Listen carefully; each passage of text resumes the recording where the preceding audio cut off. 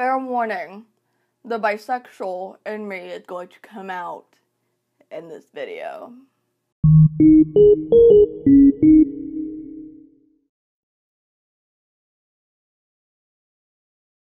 Hello and welcome back. So this month is National Women's History Month.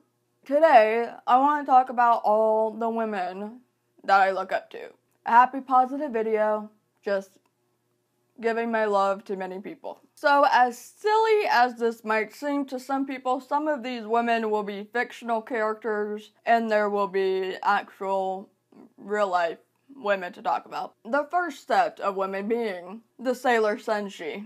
But mainly my top three, Jupiter, Mars, and Saturn, those three have always been my favorite. I grew up with Sailor Moon. I've been watching it since I was, 7 maybe? When it was coming out on Cartoon Network, and they would be airing it at 4 p.m. after school. Every time I'm down, even now, people might say, "You're too old for that," but I don't care. And you know, they're just always women that I've always looked up to when I was growing up, but I wanted to be like them, and I was convinced that magical girls were real, or I would pretend to transform into Sailor Moon in my living room whenever she would do it, and I was just convinced.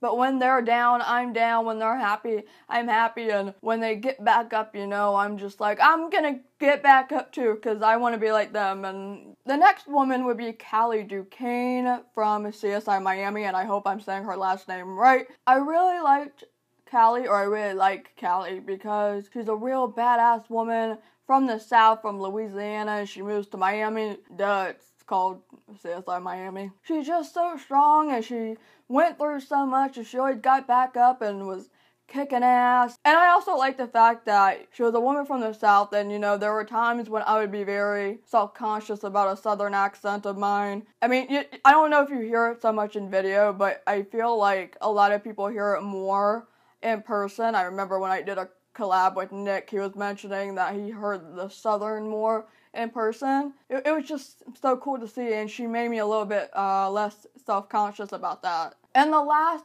fictional character who I love is JJ from Criminal Minds. Pretty much for the same reasons that I love Callie. JJ is another badass woman, and I'm always watching the reruns on We channel. I was watching an episode last night. There was the bank robbery hostage situation that was happening, and this is when she was married to Will and had a kid, Henry, and at one point the main woman that is part of the robbery had broken into her house, and she was watching over Henry but pretending to be a babysitter or whatever, and JJ goes in there and she's kicking ass, and gosh, I love it. And there was another particular part or episode when Garcia is shot by her date. In the next episode, I believe, her date, the guy who shot her, goes into the BAU headquarters office, whatever. You know, he's holding people hostage and whatever. And everybody's trying to like, well, we can't really shoot him from here, he knows. But JJ kind of sneaks around, and JJ and Penelope are best friends. They're like this, so JJ will do anything to protect her. And you just see at one point that I think the guy turns around and JJ just point blank gets him. Oh, I love that scene so much. But yeah, JJ is...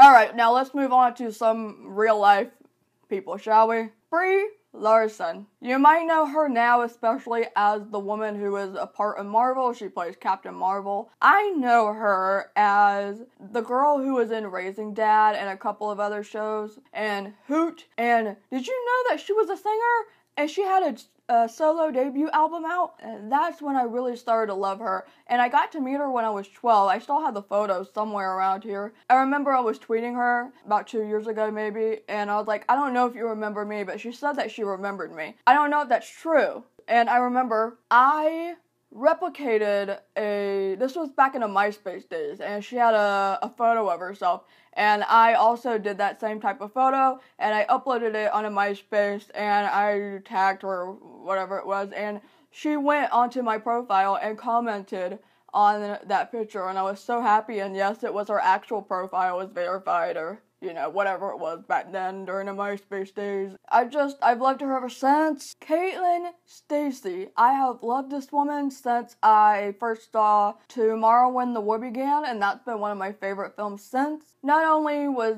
Caitlin Stasey playing Ellie such a badass character, but Caitlin in real life is just amazing, and she actually helped me be more confident about body hair. I mean, I kept my body hair before I really knew who she was, I think, but showing it more often, not in the sense of like, look at me, I have body hair. If it's there, it's there. If it happens to show while I'm on stream, like I'm stretching or, you know, in person, whatever, I just stopped caring. And also being more comfortable with just parts of my body show that Instagram doesn't like. And, you know, I did a body positivity photo shoot type of thing that made me feel really good. And, you know, she was helping me out with that because she had her own business or campaign or whatever where she was having people come in and do a photo shoot for her and she would be taking the pictures. And I wanted to apply to that. I think I did, but I don't think I was accepted, and I don't think she was really doing it anymore at that point. That was a really cool thing to see, and I love her. Haley Kiyoko is a recent one. I've done a favorites video. I mentioned her in December for Vlogmas. You know, last year I started talking more about being bisexual, and